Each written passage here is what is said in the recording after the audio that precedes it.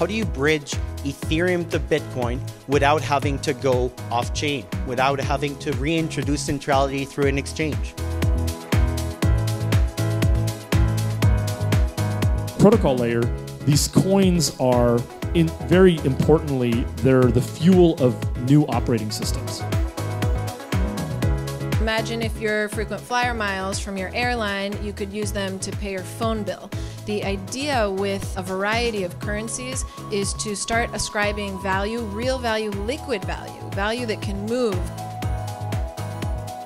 We all stand to benefit from the growth of our industry. Like it or not, competitor or not, we're all looking at each other's products and services and offerings and code and saying, well, how are you designing it? How am I designing it? And learning from each other.